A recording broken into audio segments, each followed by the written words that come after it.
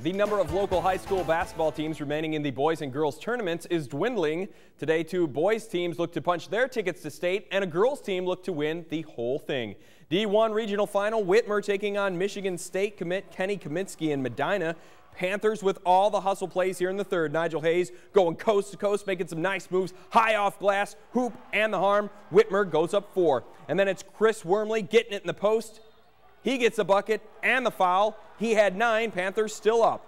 Off a loose ball, it's Hayes running the court, open court, one-handed jam. He had a game-high 17. Let's go to the fourth quarter. Another loose ball, this time ahead to Leroy Alexander. He does one better. He two-hands it. Whitmer goes up 12, and how about one more throwdown? Working it to Alexander again, this time and 1. He had 11, and Whitmer is headed to state 51-39. Coach Bruce Smith, tell us why.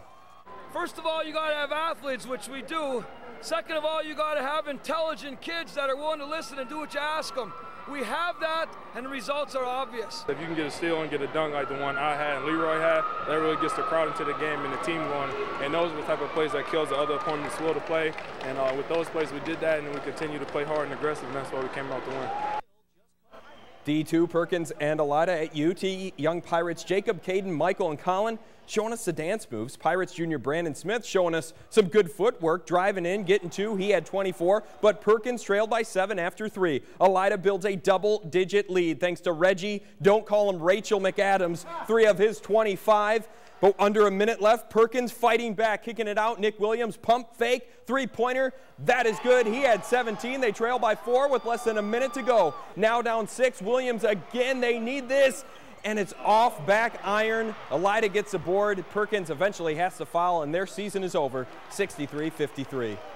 It's been a great ride. You know, these kids have taken this program to places it's never been. You know, they've established a winning attitude. You know, unfortunately, you know, we wanted to go at least one more step, and we got beat by a very good team. Arlington girls versus Berlin Highland for the Division IV state title. Let's go to the second quarter. Amelia Recker taking it in. Short jumper is good. She had 10. Red Devils up 13. End of the half.